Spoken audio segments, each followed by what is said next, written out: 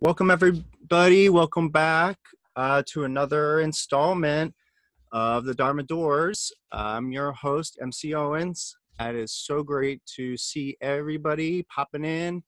Oh, so wonderful to see everybody. I hope everybody's healthy. I hope everybody is safe. I hope everybody is loved. If you're not feeling loved, I love you. And I mean that. Big maha metta, big maha karuna, big maha mudita, and big upeksha coming your way.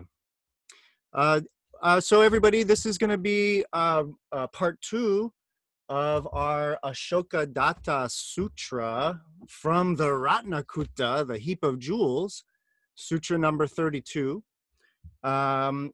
I mentioned last week, I sort of, segued us out of the Vimalakirti Sutra. And in many ways, the Vimalakirti Sutra, although Michael Taft and I planned that series long ago, it was sort of the perfect sutra for a pandemic. It was really this discourse about illness and all that was really, really fortuitous that was the right sutra, obviously. And so segueing out of the pandemic into our new world here, I did last week decide from a variety of sutras, all connected to Vimalakirti, I decided to go with this Asokadatta. Originally last week, Fearless Virtue. And that is indeed the title in the English translation that I'm reading from, right? This is the prophecy of Bodhisattva Fearless Virtue, Asokadatta, her attainment of Buddhahood. I'm switching the name up a little bit because I have a little bit to relate to you about that. So of course, the reason why I chose that sutra last week is because I felt we could all use that dose of fearlessness, right? That was sort of something that we could use. And in particular, well, the way I introduced it last week in terms of the Chinese, and I think everybody knows that I work with the Chinese and I sort of pretend to work with the Sanskrit, but this Wade, right? Fearless virtue. Indeed, that is what the Chinese means, is fearless virtue.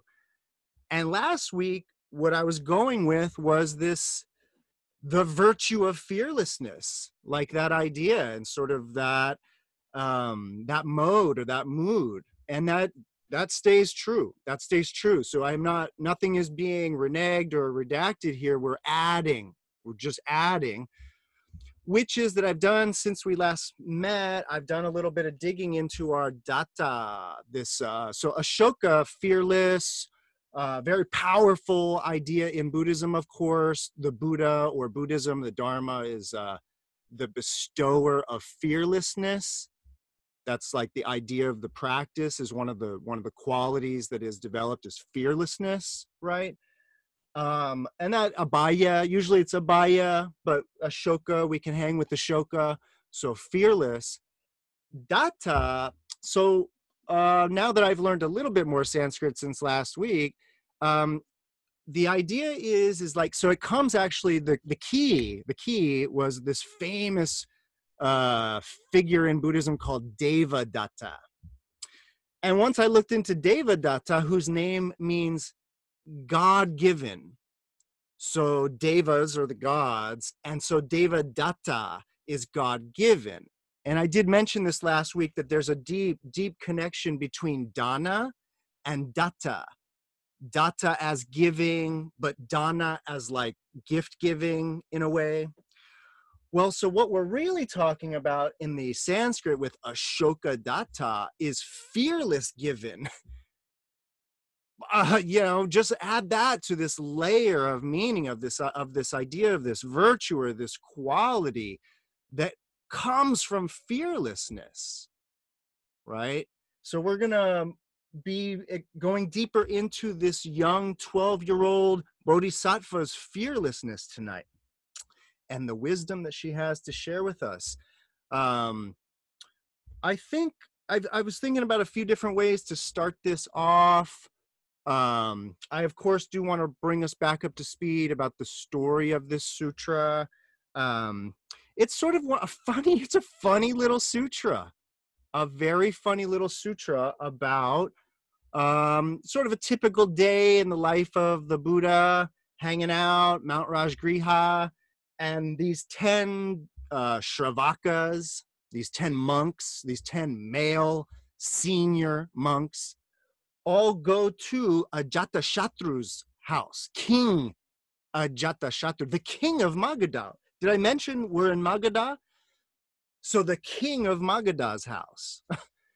And these 10 monks show up, and the king stands up, the queen stands up, all the servants stand, everybody stands up to bow and greet these 10 monks, except for Ajatashatru's young daughter, Asokadatta, refuses to stand up.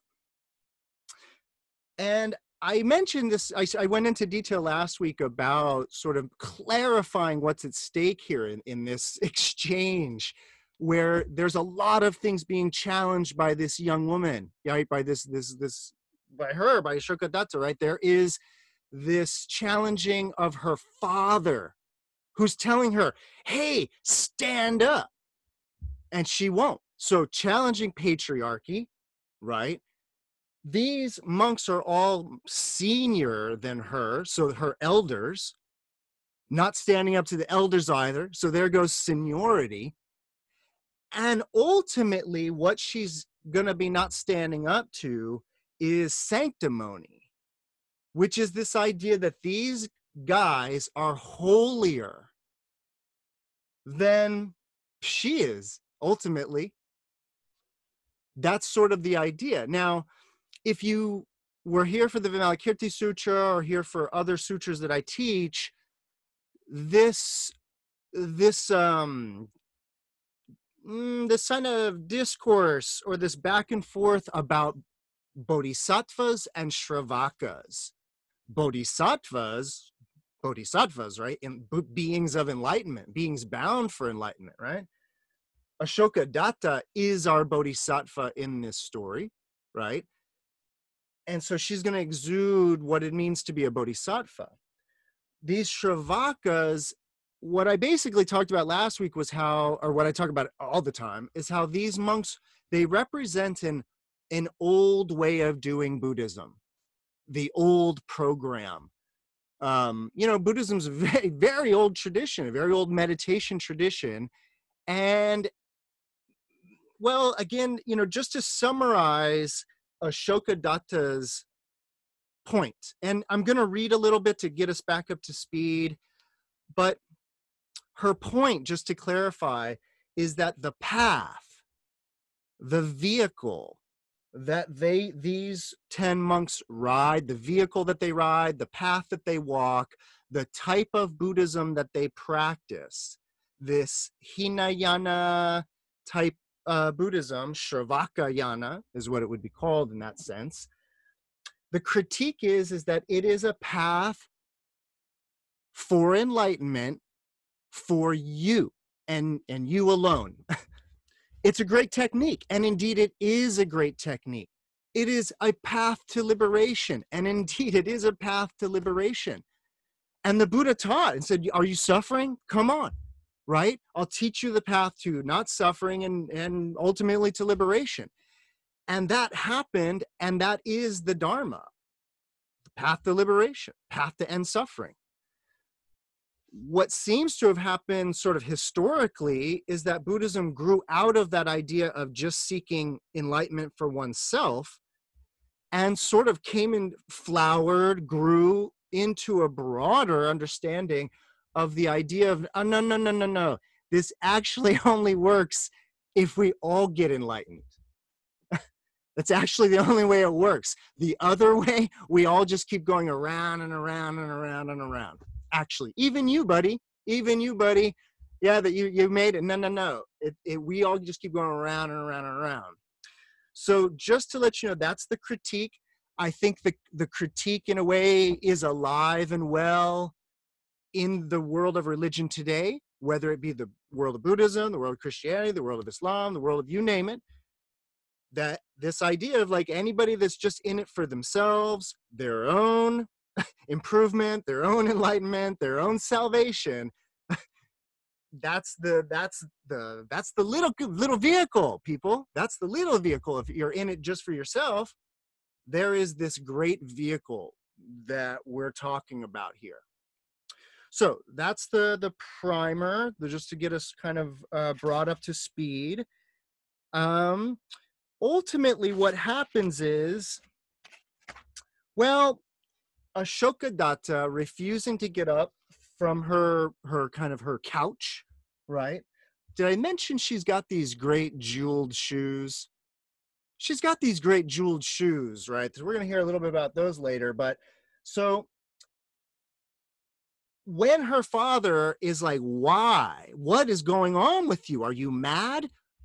Why won't you stand up? Well, Asokadatta proceeds to basically lay into her father. And then just when you thought she hadn't laid into her father enough, she recites it all again in verse. She like busts out the song in case you didn't get the message, Ajata Shatru. Yeah.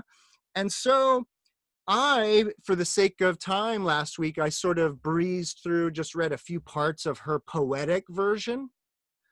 And so tonight I'm actually going to start in a section from her poem. And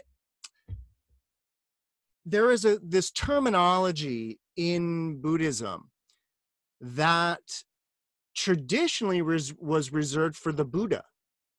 And it was reserved for the Buddha when he was giving a discourse or making a declaration of the Dharma. And what they talk about in Buddhism is making the lions roar. It is this really poetic idea of sovereignty, fearlessness, pride, certainly, but a good pride, of course. And the idea is that it's this bold declaration of the Dharma, the lion's roar. Well, what we read about in a moment is that this is Asokadatta's lion's roar, that she gives the lion's roar.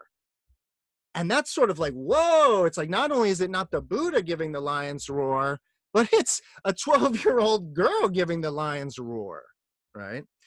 And so I just wanted to recap that lion's roar and what the essence of that was.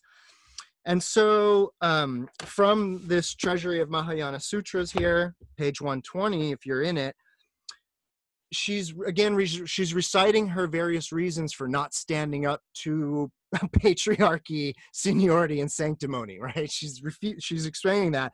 And she says, Your Majesty, Father, have you ever seen a man fighting a battle on a mule?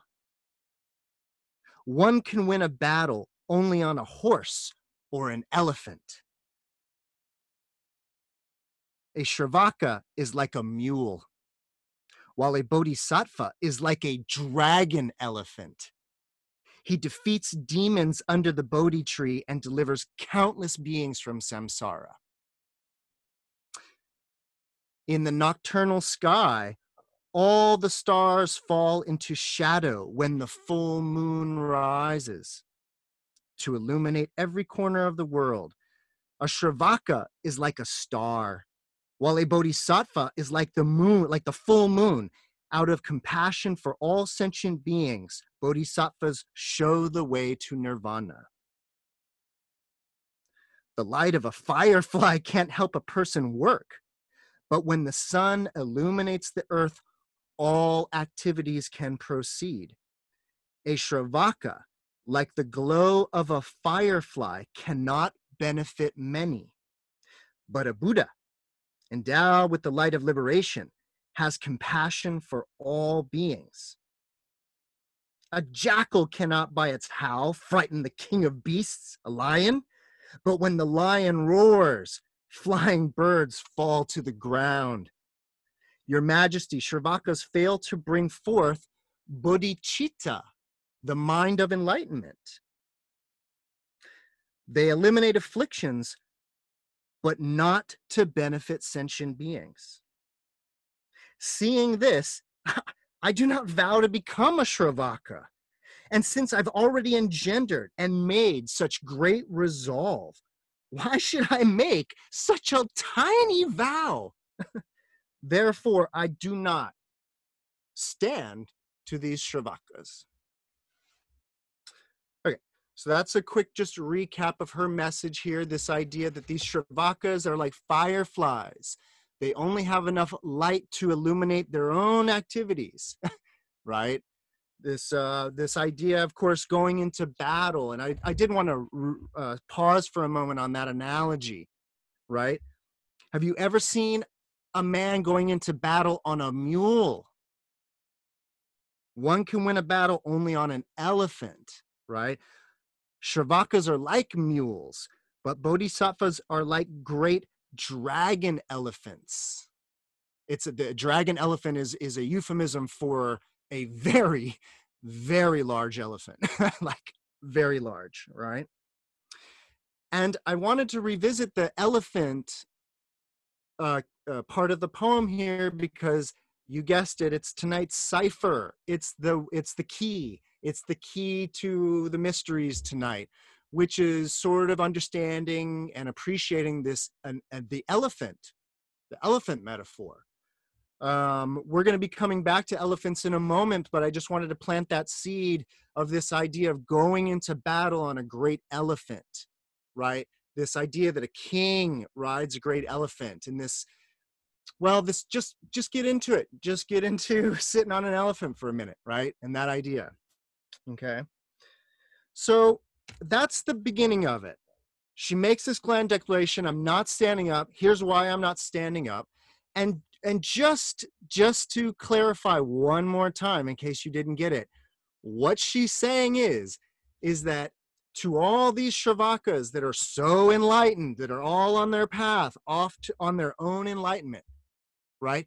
No matter how enlightened they are, the smallest desire for the benefit of other beings, the smallest movement and gesture of giving towards all other beings, you're instantly greater than all of those monks, as enlightened as they are.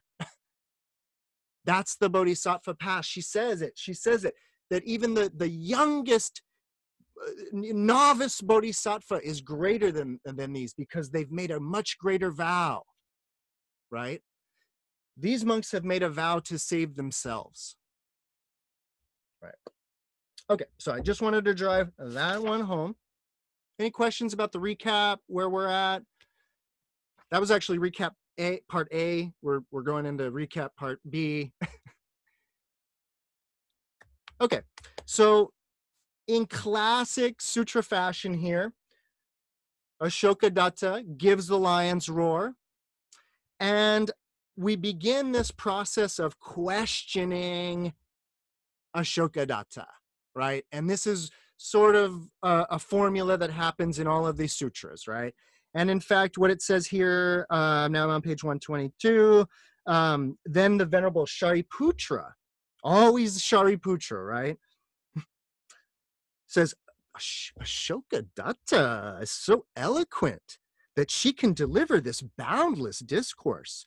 Let me step forward to ask her a few questions, and I will find out whether she has realized the truth, right? So that's Shariputra's, and we read this last week, but I digressed into this sort of whole Dharma talk discourse about this idea of signlessness. And I'm glad I did that, because I don't really have to do it fully again in that way. But the nature of this discourse, well, first of all, their back and forth is about this, where Shariputra asks Asokadatta, so what type of Buddhism you practice in there? And I say it funny like that because the language can be a little weird for people. What she asks is, do you ride the Shravaka vehicle, right?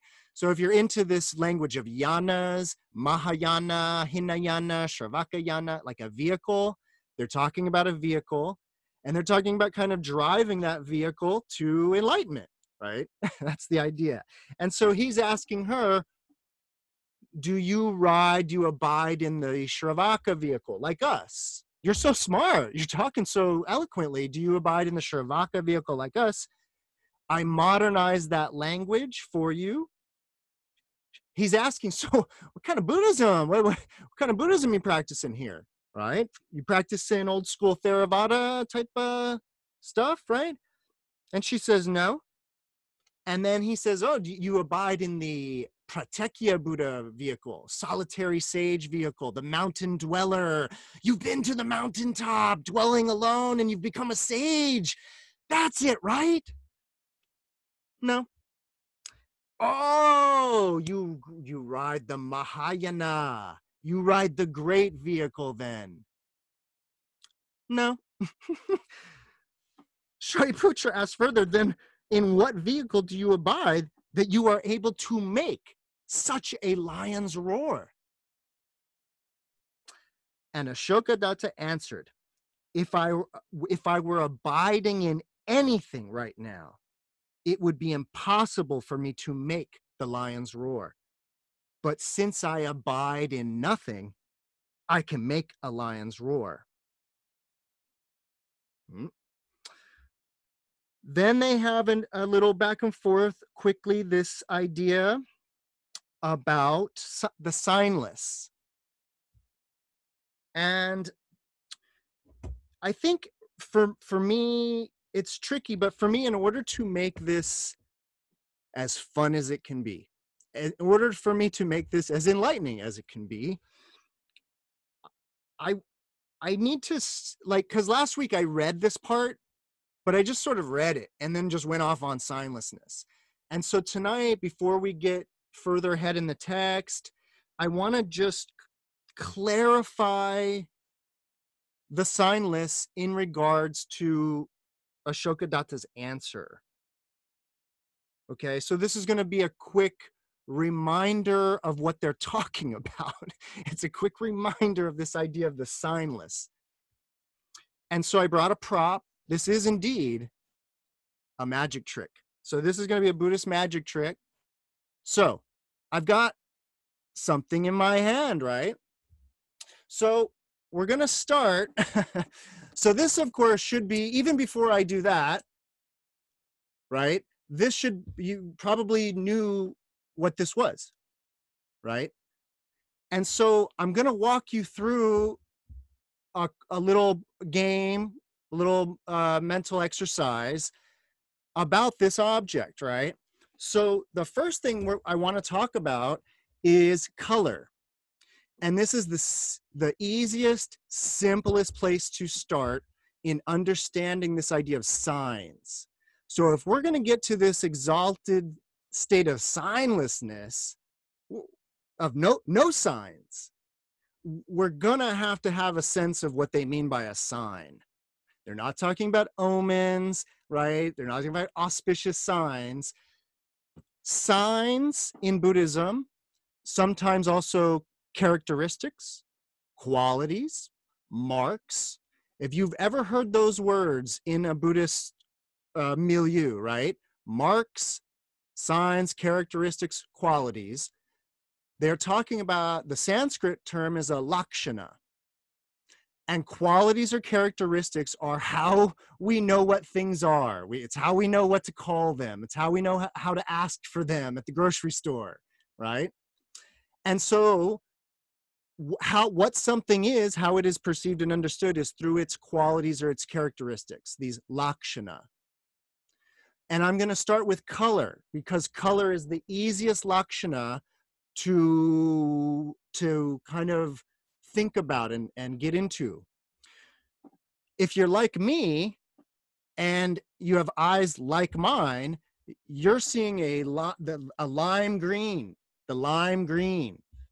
And so that color, the lime greenness, it is very, very easy. Oh, so easy to think that green, the greenness that you're seeing, that particular kind of neon lime greeny, it's very easy to think that that is a quality or a characteristic that is held or possessed by this object, that it has it is green, and you're just seeing it.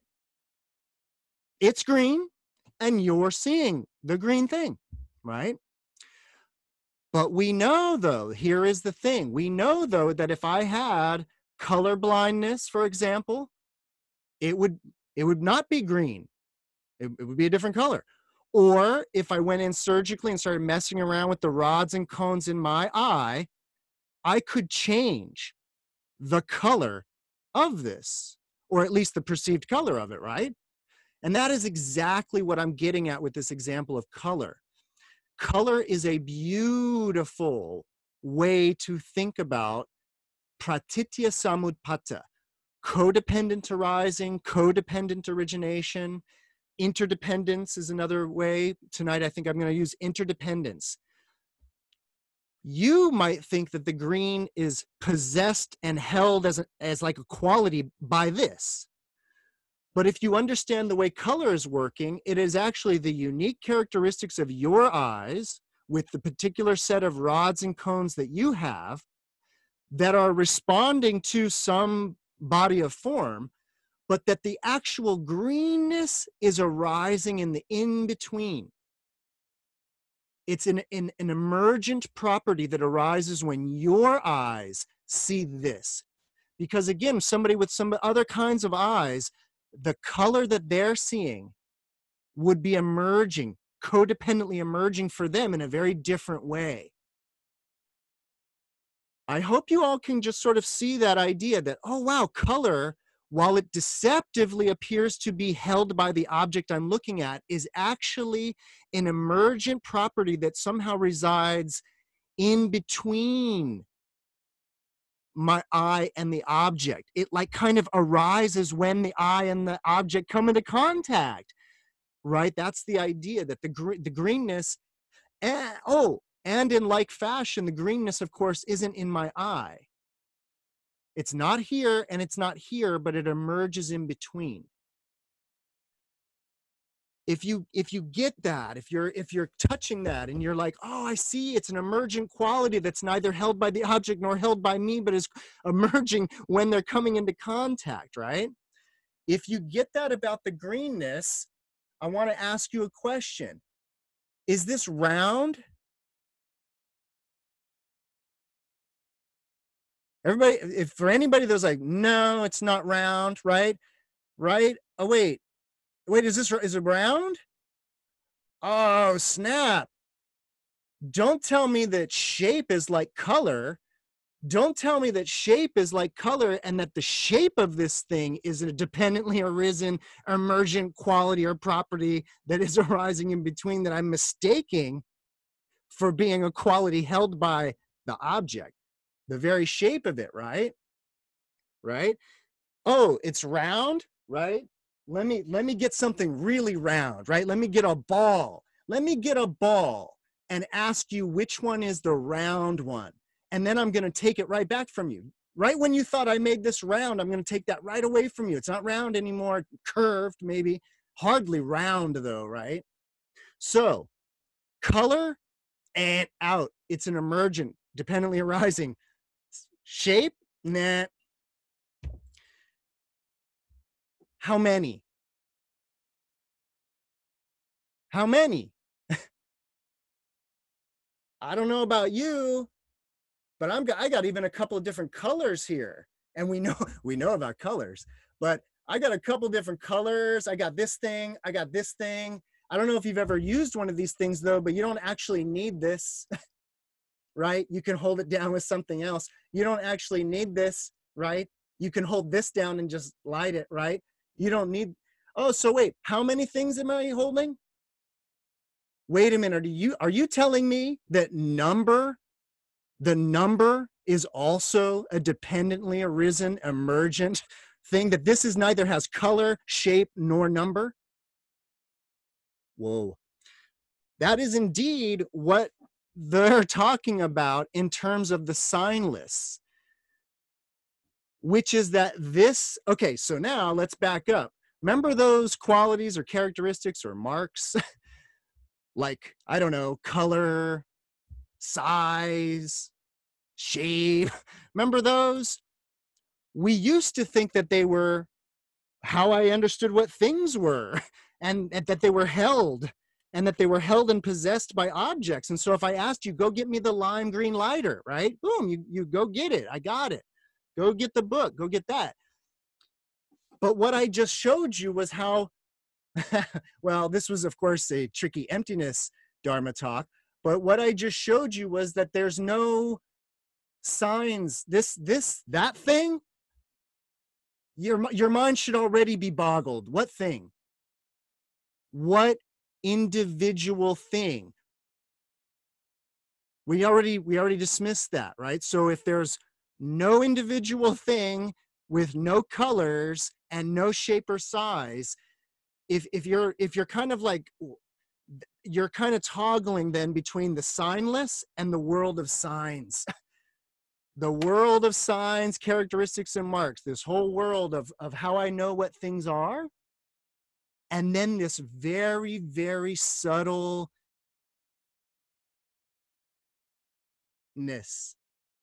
of the signless. It's like, it kind of makes your head swim a little bit, because all of a sudden the marks and qualities and characteristics of the things that you thought that had them they don't have them anymore.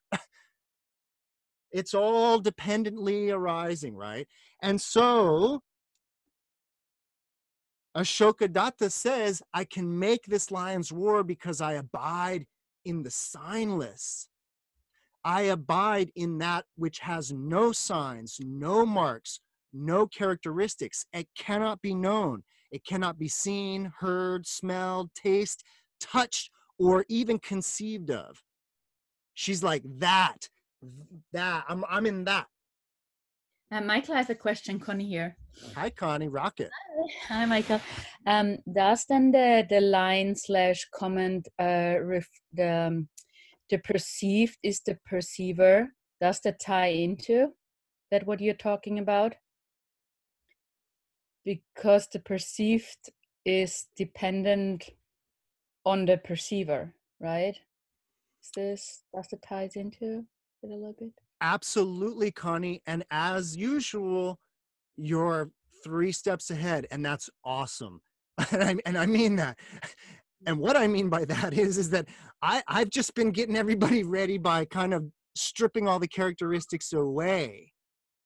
And you took it to that ergo, therefore level, which is, oh, ergo, therefore the perceived and the perceiver, lo mismo, yeah, the same. That's so awesome, Connie. Thank you. Yeah.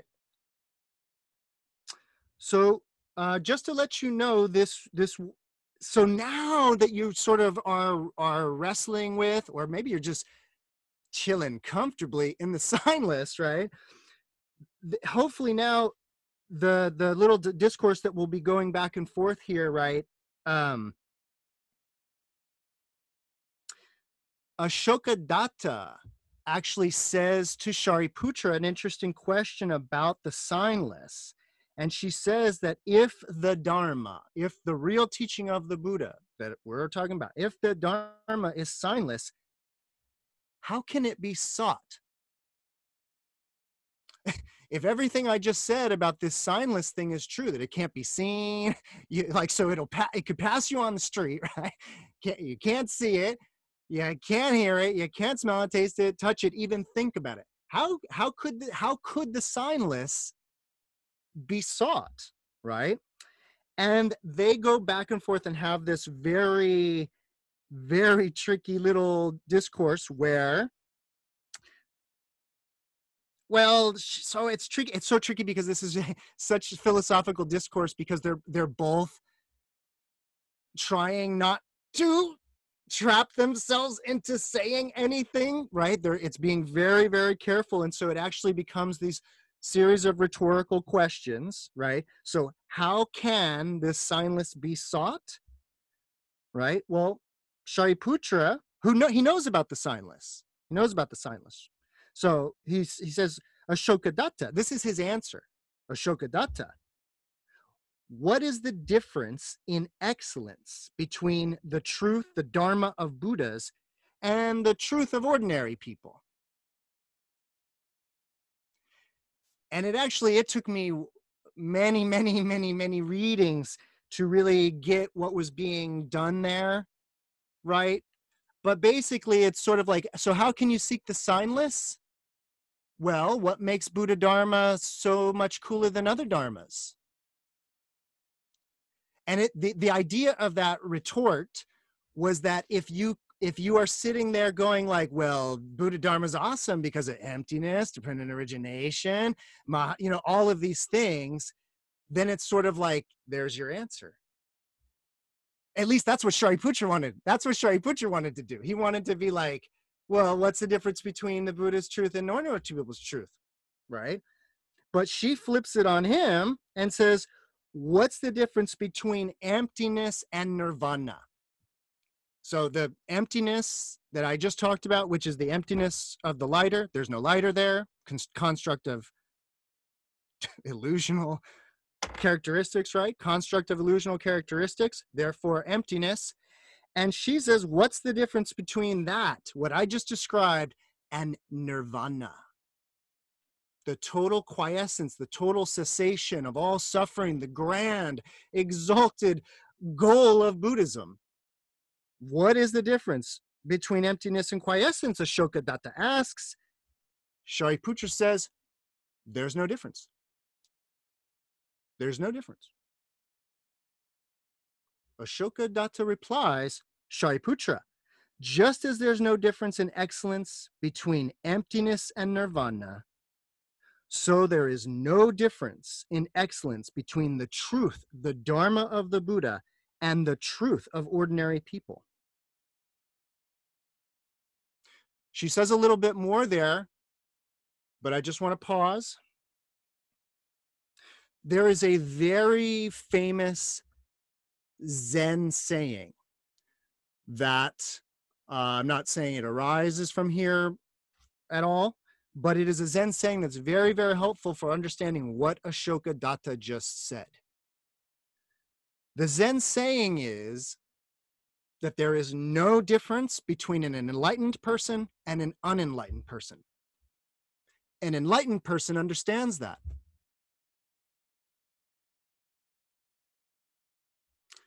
And what's happening there, of course, is, and this is sort of a very long-winded way of getting to the point of tonight. So that Zen saying, there's no difference between an enlightened person and an unenlightened person. It's the enlightened person that understands that, right? That's some tricky logic there. But it is meant to be tricky logic because what is being addressed? And it's not just being addressed, it's being approached. And it's not just being approached, it's kind of getting up in the face of, right? So what's being addressed here is discrimination, dualism, I'm better than you, my gender's better than your gender, my race is better than your race, any type of discriminative distancing, inequality, any of that, and wrong. If you perceive any form of better or worse for anything, and enlightened people know that, right? So that's what's being sort of, but again, in this Zen saying, it's very paradoxical. There's no difference between an enlightened person and an unenlightened person. It's the enlightened person that understands that. That's what Asokadatta just dropped on Shariputra. There is no difference between the truth of the Buddha and ordinary people's truth. The Buddha understands that, right? Everybody good with that? And these things are heavy. I'm not like being like, you got that right. I'm just hoping that I always hope that we just understand what's being discussed in that regard, right? So obviously this discourse about differences is very at play in this patriarchy, seniority, sanctimony situation, right? So after that exchange, up steps Maha Madhuyayana, right? Number 2. And if you didn't know, Shariputra and Madhuyayana are the Buddha's sort of left and right hand dudes, right? They were sort of his kind of attendants in that way. But what's interesting allegorically about Shariputra and Madhuyayana is that Shariputra was understood to be like he understood the Dharma inside and out. You didn't want to get into a debate with Shariputra unless you were Asokadatta. You didn't want to get into a debate with Shariputra because that was his thing. He was the master of Abhidharma, a master of all the Dharma. So he was the logician. And Madhuyayana, he's the master of the siddhis, the master of the supernormal powers, right? And so insofar as these are allegorical representations of things, Shariputra is the heady logic guy. And Madhuyayana being the superpower guy, well, let's put it this way. Here's a funny scenario you can think of. Shariputra and Madhuyayana roll into town to preach the Dharma, right? And so everybody gathers around, and first up is Shariputra. And so Shariputra lays it all down. Life is suffering. Suffering is caused by attachment. Attaching, da, da, da, da, da. If you stop the attachment, you'll stop the suffering. Da, da, da, da, da. So he lays out the whole Dharma on him, right? And if it's crickets, he turns to Madhuyayana and says, Madhuyayana, hit it. And he levitates, and everybody goes, oh, and they sign up to be Buddhists. I'm being funny, but I'm kind of not being funny because it's actually two very old classic forms of persuasion in Buddhism. Persuasion by logic and persuasion by demonstration of supernormal powers. And so Asokadatta just went back and forth with the master debater and kind of put him in his place, ultimately. Basically showed him that his reasoning and his logic was based on differences, right? So then the Venerable Maha Madhuyayana asked Asokadatta a very interesting question then. What difference do you see between a Bhuta and a Shravaka that prevented you from standing up to welcome these great Shravakas, from greeting them, and to yield your seat to them? So she kind of threw it back, or Madhuyayana kind of threw it back in her face, which was like, no, you're saying you won't get up to greet us, so you're differentiating us from the Buddha. You're the differentiator, not us. You're the differentiator, is sort of what Madhuyayana is saying, right? Asokadatta replies with this beautiful line. Again, it's sort of a refrain that Shravakas are like stars, which cannot illuminate anything clearly, even though they're everywhere. So that's a funny line, right? So because of the time and because I made a nice drawing tonight that I want to get to, Madhuyayana and Asokadatta, they do a little back and forth, and it's a back and forth about the supernormal powers. So that's why I've got my little Madhuyayana here. He's like, power? Like what power? What powers you got? Like, I'll show you my power, you show me your power, kind of a thing, right? So they go back and forth discoursing about the nature of these powers. I'm going to just spare you all of that. But that in the same way that the Shariputra back and forth kind of culminates in her kind of putting this grand pow on the top of it, The same thing happens with Madhuyayana, where they go back and forth, back and forth, back and forth. And then she says, then Asokadatta continues, saying to Venerable Madhuyayana, the world honored one often says that Maha Madhuyayana stands first in miraculous powers.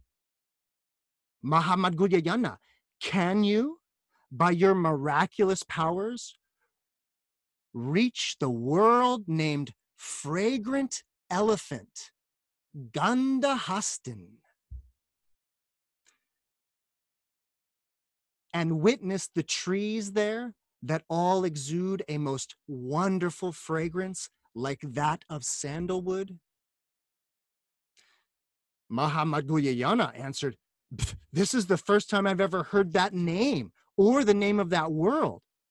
How can I go there?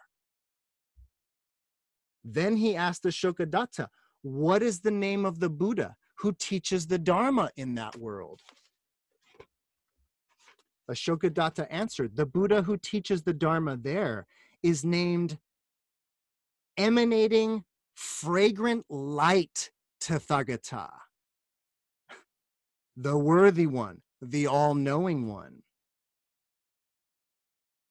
Madhuyayana asked, how can one see that Buddha?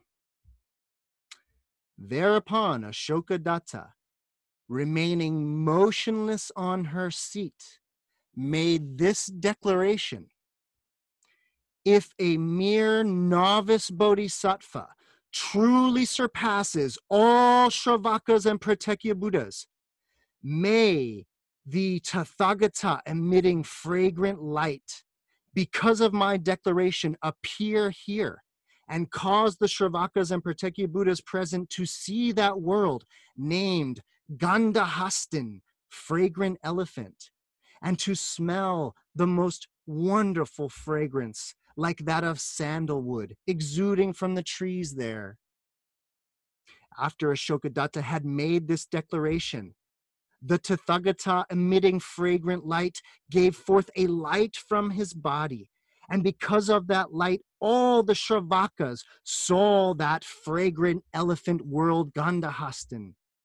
That Buddha was sitting behind a silken net and teaching the Dharma to bodhisattvas and others who surrounded him. His preaching could be heard clearly by those with Asokadatta.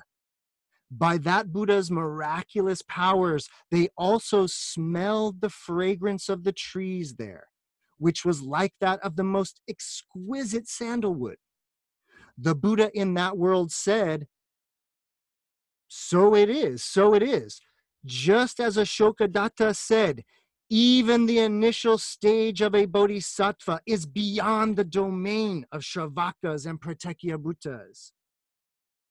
When this Dharma was being taught, Bodhisattva Mahasattva Maitreya, the future Buddha, sitting on Mount Gridrakutta with the Buddha, asked Shakyamuni, world honored one, why is there such a wonderful fragrance of trees in the air?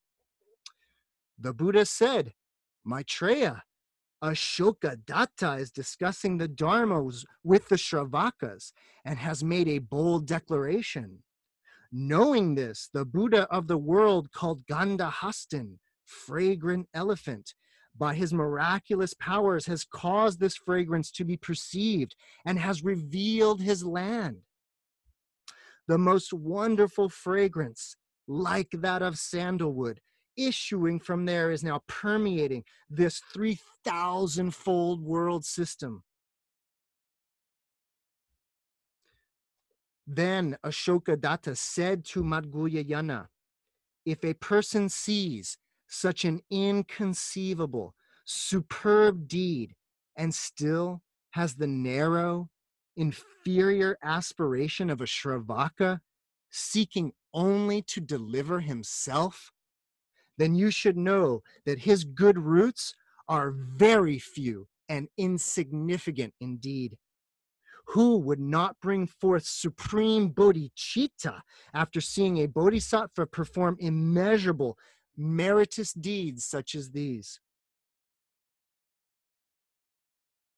Madhuyayana asked, do you know how far from here that Buddha world is? Oh, no. She asked him, Madhuyayana, do you know how far from here that Buddha world is? And Madhuyayana answered, no, I don't. Asokadatta said, Madhuyayana, it's absolutely impossible to know and see the Buddha's world with the aid of ordinary miraculous powers, even in hundreds of thousands of eons. The fragrant elephant world, Gandhahastan, is located in a place as many Buddha lands away from here as there are reeds and brushes in all the forests in the world. Then that Buddha withdrew his light, and as a result, fragrant elephant world, Gandhahastan, and its Tathagata both disappeared suddenly. Okay. Sound familiar? Does it sound familiar? Maybe it sounds a little familiar, right? So on that note of familiarity, for the Dharma heads in the house, I wanted to remind everybody that that initial conversation with Shariputra that begins, do you ride the Pratyekya Buddha vehicle, the Shravaka vehicle, the Mahayana, what vehicle do you ride? That dialogue is verbatim in the Vimalakirti Sutra, chapter 7, the goddess chapter, verbatim. So the references are, they're clear, right? So then if you're like, oh yeah, that was in the Vimalakirti Sutra, then of course this should be completely reminiscent of chapter 10, Sarvagandha Sugandha, right? The realm of the perfume trees, the perfume world. So they're playing with very similar motifs here. So if you were here for Vimalakirti, all of the wonderful insights and delightful, joyful Dharma of Sarvagandha Sugandha and Sugandha Kutta, the Buddha there, all of those ideas are at play here, right? And in many ways, like when I did the Vimalakirti Sutra, it kind of speaks for itself in a very beautiful, poetic way. And in fact, I feel like explaining it slips into Shariputra land of like trying to explain stuff, you know? But are there any questions, ideas, comments?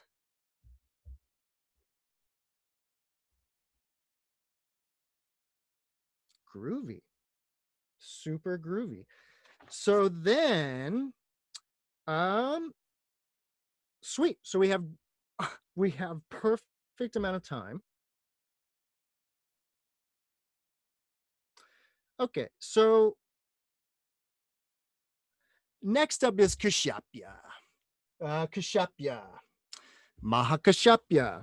And before I get into Mahakashyapya, again, because of the delicate nature of these discourses, it's very helpful to have a few things in mind. I'm going to very soon be referencing the Vajrachedika Pranyaparamita Sutra, otherwise known as the Vajra Sutra, otherwise known as the Diamond Sutra, this classic Mahayana sutra.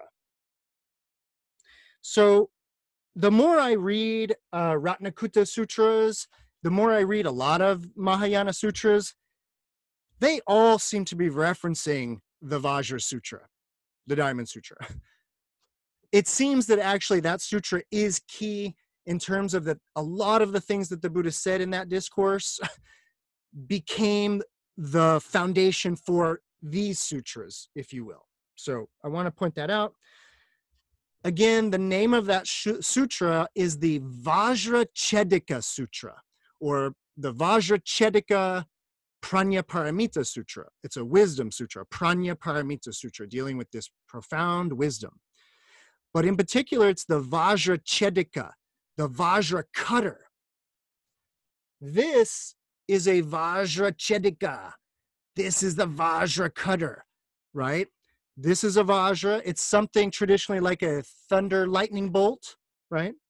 Weapon of the god of the sky, Indra. You can also think of it as Zeus, Zeus's thunderbolt, or Chango's thunderbolt, or all these gods of the sky that have their thunderbolt weapon. That's the Vajra. So it's a weapon. Traditionally, it's a weapon. And if you were Indra or Zeus or somebody, you might, right? Smote, you might do some smoting with your Vajra Chedika. Well, actually with your Vajra, because the Vajra Chedika is this very unique Buddhist twist on the idea of the Vajra. The Vajra Chedika, the Vajra cutter. If you remember, Manjushri, the Bodhisattva of wisdom, carries a Vajra sword, right? And so tonight we're on the elephant. We're in Gandhastan, right? We're in Gandhastan, fragrant elephant land. We're mounted on this horse going into battle. And I wanted to speak on this because I'm going to be referencing the Vajra Sutra. I wanted to speak on this idea of the Vajra cutter and Manjushri's sword, right? It's a kind of an interesting Buddhist symbol, right? The sword and this idea of a weapon, the Vajra cutter, right? I'm not going to dwell on this for very long. It's just a very, very subtle Dharma to prime us for Kshatriya. And what it is I want you to think of the nature of a blade. I want you to think in particular of the nature of cutting, which is that there is a way that a cut, that a blade, a slice, is inherently divisive. It is inherently dividing. You can't do it. You can't pierce without separating. You can't slice without separating. You can't, it's built into that, right? So one of the bodhisattvas in the Vimalakirti Sutra, I'm not going to read even what it comes from, the wisdom, the amazing wisdom of this bodhisattva. But the wisdom, he articulates it this way. It's Bodhisattva Simha, Bodhisattva lion, who says that by means of Vajra-like wisdom that pierces to the quick, that's the line. So Bodhisattva Simha entered the Dharma door of non-duality by a Vajra-like wisdom that pierces to the quick. So the mysterious nature of the Vajra Chedika, the mysterious nature of Manjushri's blade, is that it does not divide. It cuts to the quick. It's like Valentine Michael Smith. It's like just gone. It doesn't divide into two. And the reason why I'm stressing this now, this Vajra wisdom that cuts to the quick, is that we definitely need Vajra wisdom that cuts to the quick, that does not divide. That is truly the subtle lesson of tonight, is a Vajra wisdom that does not divide. That. Michael, does not like Vajra, so the diamond quality also has something to do with indivisibility. And also my question is, because I'm reading a book about it, that the diamond, why they chose diamond itself, because it's the kind of the hardest material there is, even harder than iron or something like that. And so isn't like also the material why they chose the diamond as a quality? Because it's, no, has it nothing to do with, no? Yeah, that's a very long, people who know me, they know it's a very long, complicated answer to that. I'm not a big fan of diamond. From all the research I've done, It actually is that the idea of a vajra, which is this weird thunder, lightning bolt idea, but the word vajra is kind of like, whoa. From my research, it was, what's a vajra? Well, it's really hard.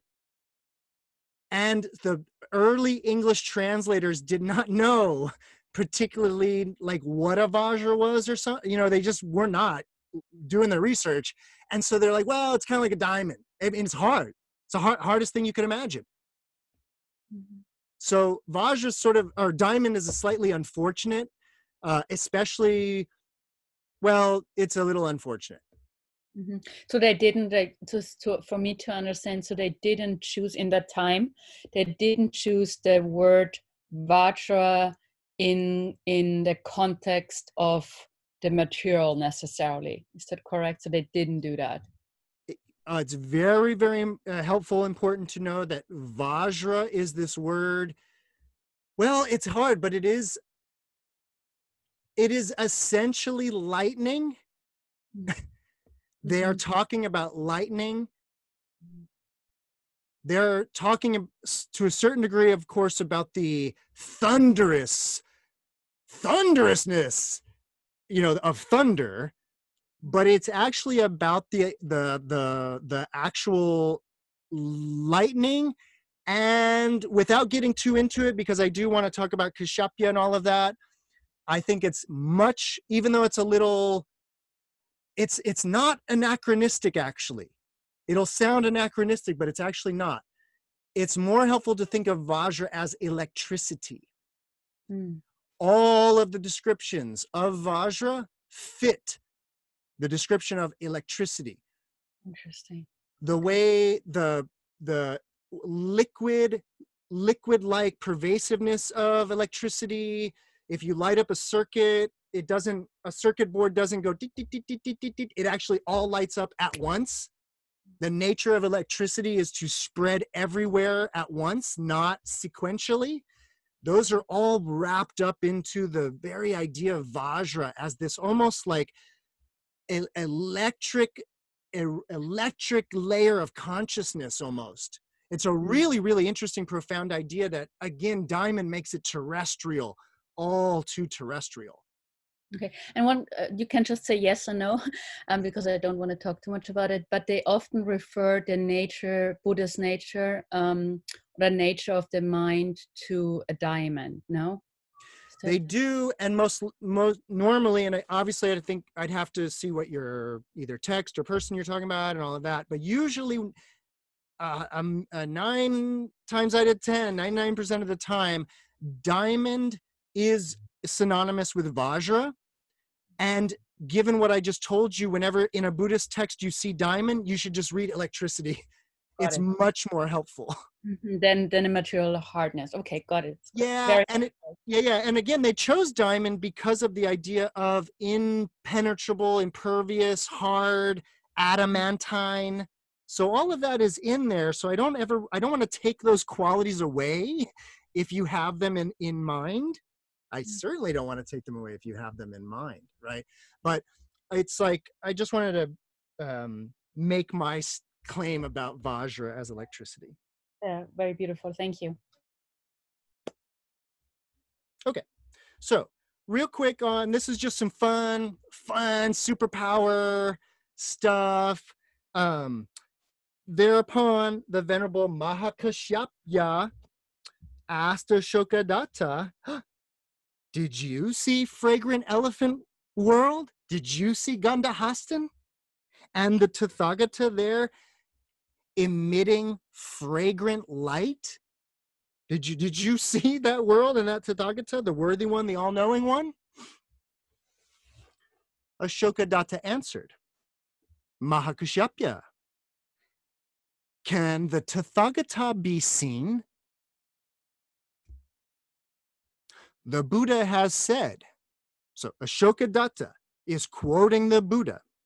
The Buddha has said, those who see me by form or seek me by sound are treading the wrong path and will never see the Tathagata. That is a direct quote from chapter 26 of the Vajra Sutra. So if you read the Vajra Sutra, chapter 26, you'll hear and read or see the Buddha say, if you see me by sight or hear me by sound or seek me by sound, seek me by my voice, you walk the wrong path and you'll never see the Tathagata. And what's really interesting about the Vajra Sutra from my scholarly point of view is that when you read it really carefully, it looks like the Buddha is quoting himself from some other text. Like that it's like I always say. So it's a very important part of the Vajra Sutra that then we get verbatim a quote from Asokadatta, which is Kashyapya says, hey, did you see that? Did you see that? And she says, if again, those who seek the Buddha or seek the Tathagata by form or seek by sound are treading the wrong path and can never see the Tathagata. Since the Tathagata's body is none other than the body of the Dharma, and the Dharma and the body of the Dharma is beyond the reach of vision and hearing, how can the Tathagata be known or seen? The Buddha freely manifests any corporal form to suit every sentient being's needs. This is the Buddha's upaya. So again, because I was hoping we would get to Kashyapya, it's why I spent my time on the sign lists, right? And this was sort of a bad Buddhist joke, like a light joke, right? But the idea is that I spent that time on the sign list so that we know, oh, they're talking about this really wildness, signlessness, right? That's like beyond sight, sound, taste, touch, or thought. They're ultimately, this text, Mahayana, is saying that, yeah, that's the Buddha. And that's actually, well, let's see what, I don't want to spoil the surprise. I don't want to spoil it. So then, however, so Asokadatta continues, however, Kashyapya, you just asked me, right? You just asked me, did I see that world, Buddha, that world and that Buddha there, the perfectly enlightened one, right? That's what you asked me, right? Well, I see that Buddha, that Tathagata, I see that Buddha not with the physical eye, because he is not a form to be seen with the physical eye.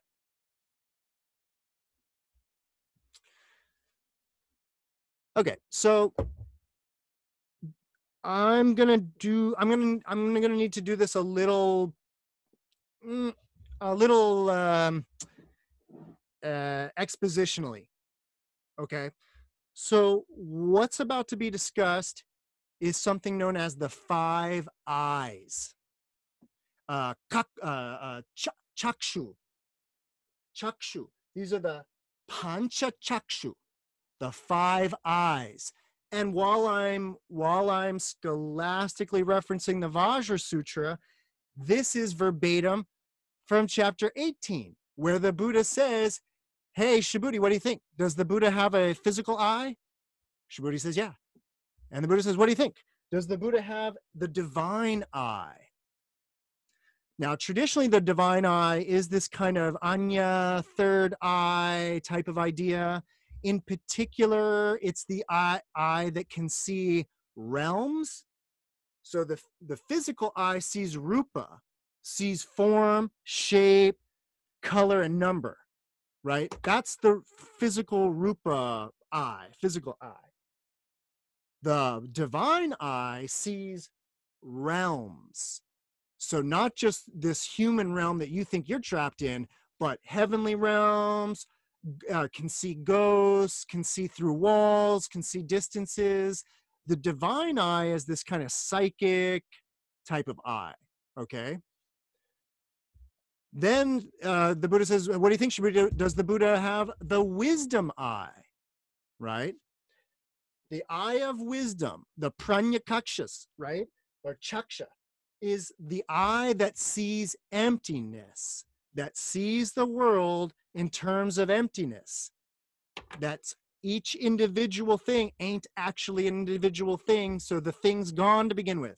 Boop, right? So seeing this mysterious, illusory world kind of through the veil of emptiness. That's the wisdom eye. Then the Buddha says, hey, Shubhuti, what do you think? Does the Buddha have the Dharma eye? The Dharma eye sees codependent arising, sees what I'm tonight, just because codependent origination's a little long, interdependence, the interdependence of all things. So that's the Dharma eye.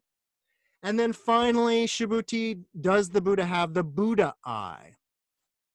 The eye that sees, here for simplicity's sake, I just put non-duality. If you took the Vimalakirti course, the entering the Dharma door of non-duality, that's about the Buddha eye. Buddha eye is actually quite technical. It's equivalent to sarva jnana, omniscience, all knowledge. Buddha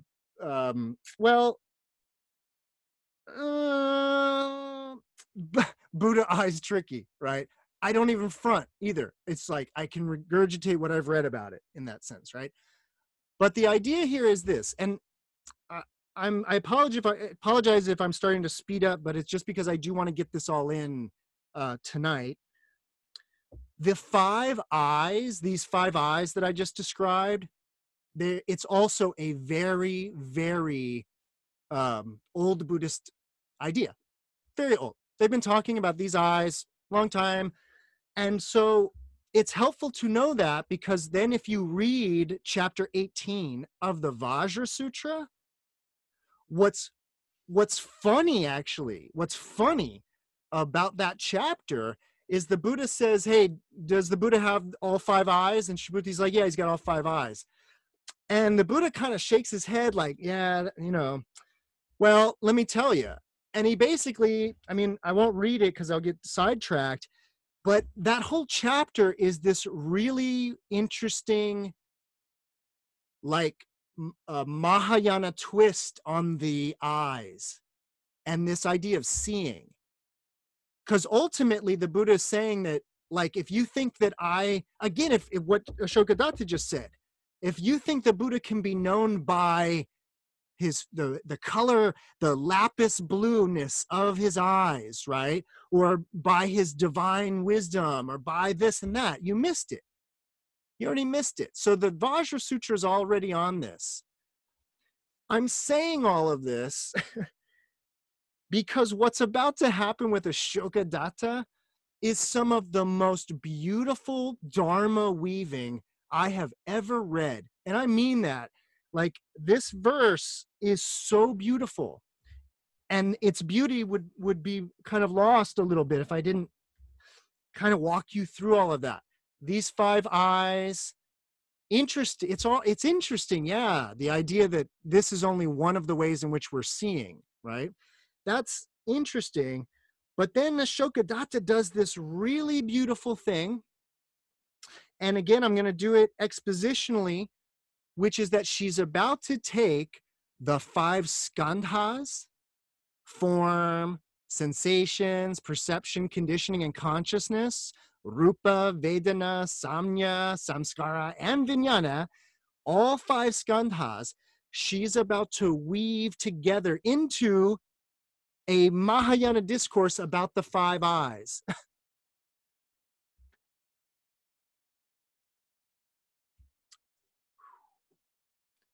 She says, I see the Buddha not with my physical eye, because Buddha is not a form to be seen with the physical eyes. I see that Buddha there not with the divine eye, the Deva eye, the Deva Chakshu, because that Buddha because that Buddha is free of sense, free of Vedana. If you remember, Vedana, sensation is what happens when sensory organs come into contact with sensory objects. Vedana, sensation. Asokadatta and I have been telling you all night, you cannot see this Buddha, you cannot hear, cannot taste, smell, touch, even think about.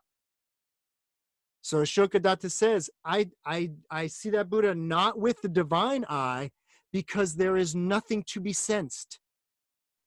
Even with your precious divine eye, there's nothing to be sensed, right?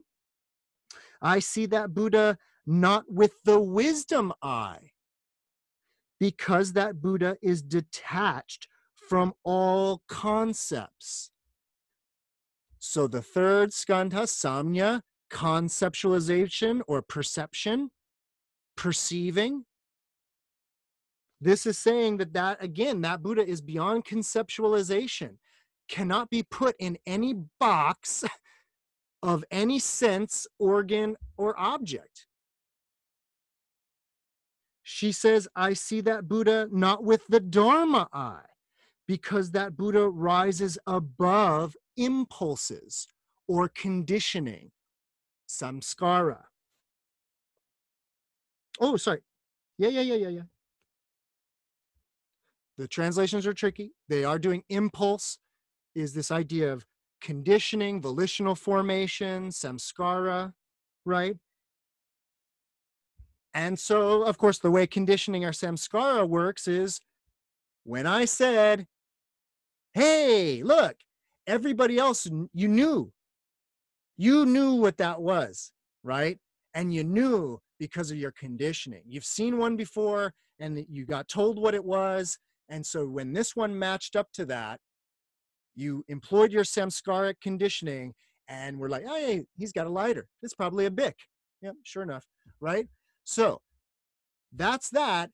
But if you've been here all night for the last hour and 17 minutes, you'll know the idea is that this Buddha you've never seen this Buddha before.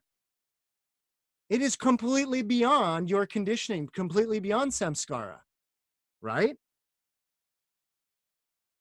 And ultimately, Kashyapya, I see that Buddha not even with the Buddha eye, because that Buddha is beyond consciousness.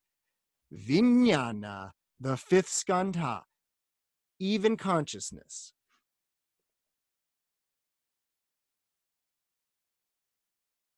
Kashyapya, I see that Buddha by purging the mind of ignorance, desires, and selfish views. Just like you do. That's what she says. I see him just like you do. Moreover, I see that Buddha by eliminating the view of I and mine, just like you do.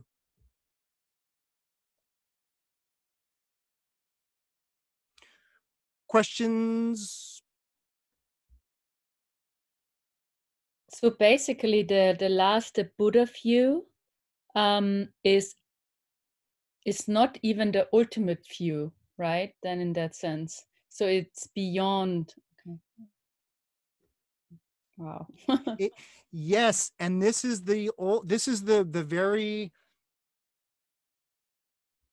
It's the very profound message of all of this, and it's why at the beginning of tonight's talk, Asokadatta said, I can make the lions roar because I abide in nothing. If I were to claim to see the Buddha with the Buddha eye, I would be resting on something. And in terms of what she just said, I would be resting on the concept of the I, which of course in English, this gets really funny in terms of the I, right? You don't get this play. You don't get this play, right? Probably in Sanskrit, but you get it in English. And so we're going to play. Everybody good? So the problem here, of course, is that this discourse with Kashyapya goes on. I do want to kind of leave a little bit of breathing room, but I do want to just kind of share with you a little bit of how interesting this gets, right? So she goes off and saying, no, no, not even the 5 eyes. Yeah, Connie, not even a Buddha eye, right? So all of that. And then Kashyapya asks, right,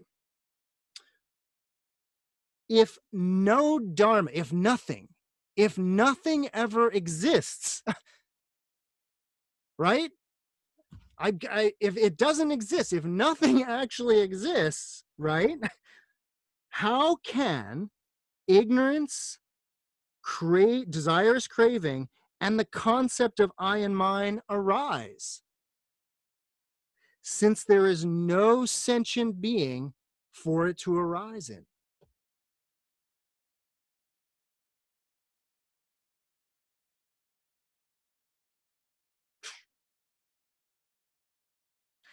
And Asokadatta replies, if nothing ever exists, how can anything be seen?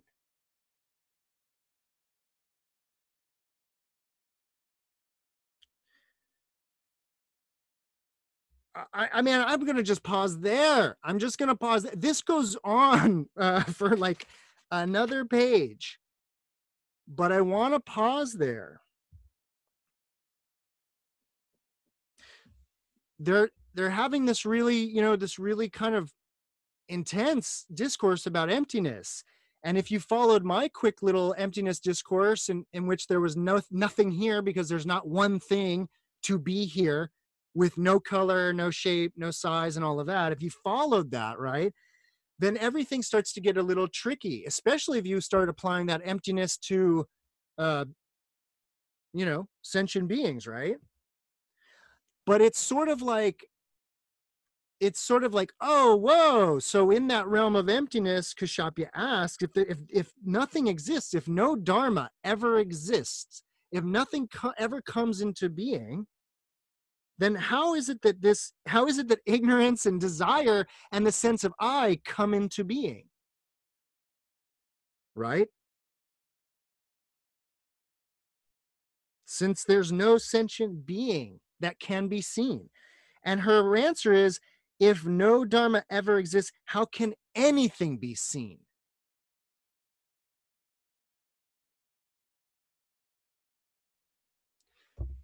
This also reminds me of a classic Zen master retort.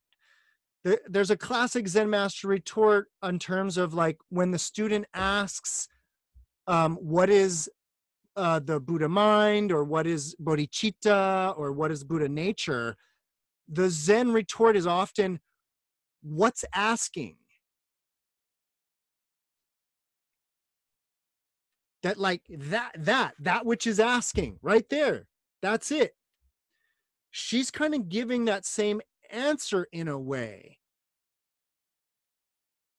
and it's subtle, and I don't have unfortunately, you know, it takes a, you know, it takes care to do it, but I just want to kind of leave you with that part of it, which is this idea of like, if it's so subtle, but he going back and forth, it's this idea of in emptiness and no self, no sentient being. What's going on here then? What's going on here, right? How, if you're saying I'm not seeing the way I'm seeing and all of that, then what's going on here? And Asokadatta Zen master says, this is going on here. In a way, this is enlightenment. In a way, she's sort of pointing to how do we see anything? How is it that anything is being seen? Therein lies your answer. And it's tricky because at least where I'm going to leave you, she leaves you there with like, I don't know how anything is seen. And it's like, yeah, just meditate on that then. Just meditate on that then. Because it's that. All right, I'm starting to get a little enigmatic, and so I'm gonna start winding this down. Just because I don't think we're gonna come back to Kashyapya next week, I want to share with you again, the subtle way in which these conversations are resolved in and with that Vajrachedika type wisdom, right? So at the very end of all of this, Kashyapya asks Asokadatta, then how should one perceive the I, the ego? So if you're a Dharma head, Dharma practitioner, you're into emptiness, you're understanding all of that, and then it's like, all right, Michael, all right, Asokadatta, all right, Buddha, I'm following you. I'm following you. But what do I do with that sense of ego? What do I do with that sense of I, that sense of self? What's going on there? How should one, in Michael interpretive parentheses, correctly perceive the I? How should one correctly perceive the I? Asokadatta answers, just as the Venerable Kashyapya does. Kashyapya says, I perceive neither an I nor a mine. And Asokadatta says to the Venerable Kashyapya, one should perceive all dharmas in this way, for there is no I or mine.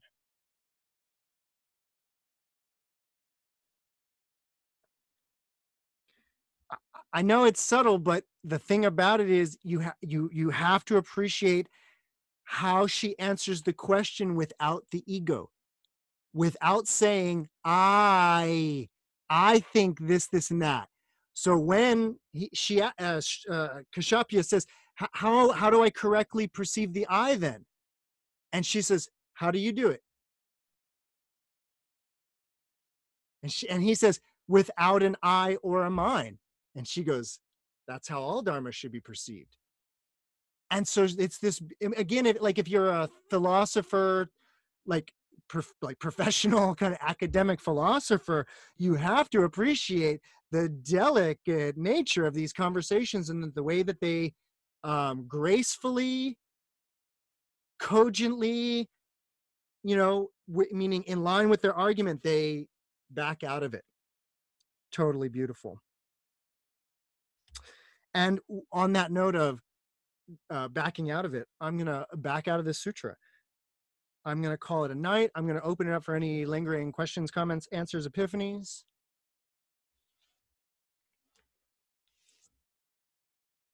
As usual, I'm going to look in the chat now, but I'm not usually.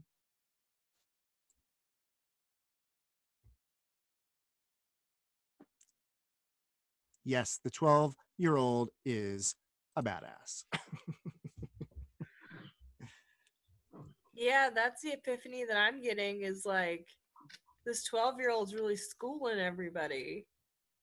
No doubt. And I think, yes, and I think again, like, if you understand, if you appreciate that they're doing this allegorically, there is a heavy message there. Is it a bit, I don't know, to sort of, on some level, like this last stuff that you're talking about is like, it just is. Just, when, I don't know, does that make sense? Where like, Yeah. So, like you can, but not to explain it. It just is. That's.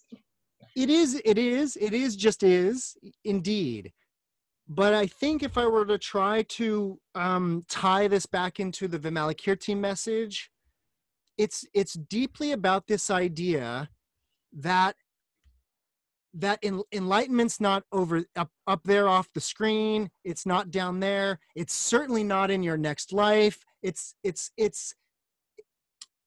that this is it. Meaning, and I don't mean that this is it, meaning you're enlightened, congratulations.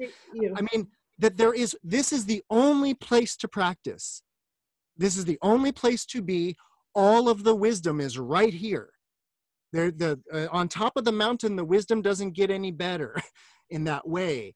And so all of the things they're talking about are happening right here. And again, tying it back to the Vimalakirti in that sense, the idea is that Buddhism had gotten a little either well, escapist in terms of this world, but they were spending too much time in the dhyanas, and they had developed a very, very negative attitude about this world, about our experience of it. And the Vimalakirti is like, no, no, no, this is it. This is it. Like, there's nowhere else. And so it's sort of like that's good news, or, you know, depending on which side of the clinging coin you're on. But the idea is that it's like great news in that sense. What I found. Sorry, go ahead, Connie. What I found so fascinating, obviously the very last paragraph, is that, you know, she's pointing, or he's then pointing to there. So there's no solid I, and I found it's so fascinating because we believe, or the mind believes, that only there is an I, there's a world. So when she or he, like, you know, they in together say there is no I, but at the same time there's everything.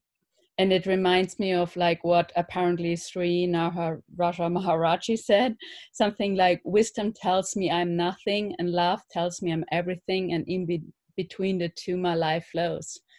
And I think that's just so, you know, it ties into that. And I think, I mean, it's amazing. It's the very essence, right? Like what the foundation of Buddhism. And yeah, thank you so much. I mean, it's thank you, amazing. Connie. Thanks for the quote. That's very beautiful.